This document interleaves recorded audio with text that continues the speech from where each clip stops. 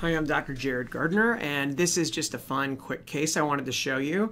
This was a somewhat painful, itchy bump. I can't remember the site, maybe the abdomen of a patient, and the concern was that maybe it could be a skin cancer, so it was biopsied by the dermatologist. You can see this patient has some solar elastosis here. They've got lichen simplex chronicus here, which is thickening of the epidermis that's reactive from scratching or rubbing or picking. So this has clearly been bothering them. In the middle, there's this like little crater. And so sometimes squamous cell carcinomas can grow in this crateriform pattern, and so can keratoacanthomas, which are a kind of complicated topic that some people think are a type of squamous cell carcinoma. And others think are benign because they regress on their own sometimes. In any case, there are other videos I have on my channel about those things, but that was the concern clinically, and there also was some wonder maybe this is a ruptured cyst or a folliculitis. So in this downward shaped depression, you can see there's keratin, the bright pink stuff here. There's also this purple, grungy, degenerated material. Sometimes we see that in things that are called perforating disorders, like reactive perforating collagenosis or elastosis perforans serpiginosa and some other fancy dermatologic diseases like that. This case isn't anything quite so exotic, but it's still kind of cool, and I hope you'll enjoy. So always keep perforating disorders in your differential when you see this downward invagination of the epidermis with grungy, degenerated material. But the clue here is when we go a little closer, inside these purple areas, look what we see. There are some little white or gray, I don't know, off-white colored particles there. Do you know what that is? This is what happens when you examine them under polarized light. You put your polarized filters in, turn the light up bright, and rotate it, and these things turn bright. They are birefringent or polarizable. They're viewable as bright glowing objects under polarized light examination on a light microscope. So it turns out there was some history here that we didn't know about. This patient had an operation years ago and had sutures put in, and one of those deep sutures had finally worked its way up and perforated out of the skin. So we can call that a perforating suture or a suture with perforation, or the other word for perforation phenomenon is transepidermal elimination phenomenon. The skin is trying to eliminate the foreign material by eliminating it and pushing it through the epidermis and out of the body.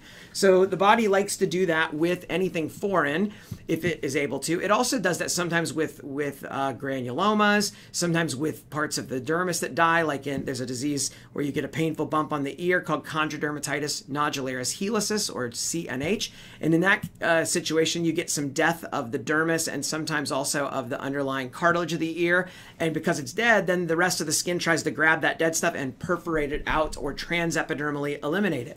So the body does that with suture as well. Sometimes the suture may be years and years after. So these are colloquially called spitting stitches or spitting sutures by non-medical people a lot of times, because the body's trying to spit it out. And let's face it, spitting suture or spitting stitch is a lot easier to say than transepidermal elimination phenomenon. We've got to make everything sound a little more fancy in medicine, I think.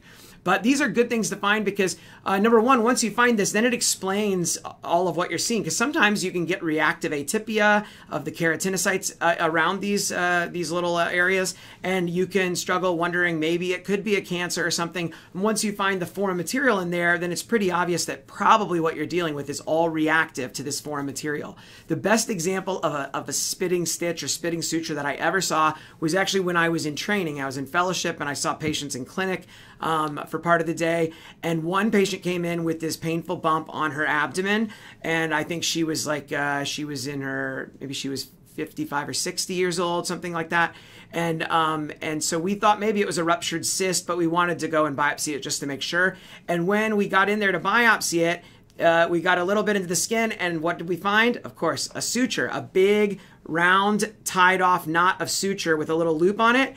And it turns out that she had had a C-section to deliver her baby 30 years previously, and this was one of the stitches that had come up adjacent to the C-section scar, and the body continued to try to work that stitch, that suture, out of her skin all those years later. So it's kind of amazing that the body never gives up. When there's a foreign particle, foreign material there, the body and the granulomas that it makes and the epidermis, everything works together to try to either wall off that foreign stuff or push it out of the body. And it was really impressive to see that. And we all were happy that it was a benign thing for that patient. So this is not a biopsy from that patient, by the way, but it just was one of those things that stuck in my mind as mind-blowing, that all those years later, the body was still trying to get that stitch worked out. Of course, course, most of the time the stitches are just fine and either dissolve on their own or stay put, but every once in a while they kind of irritate the immune system in the body, and the skin and the body try to transepidermally eliminate it or spit it out.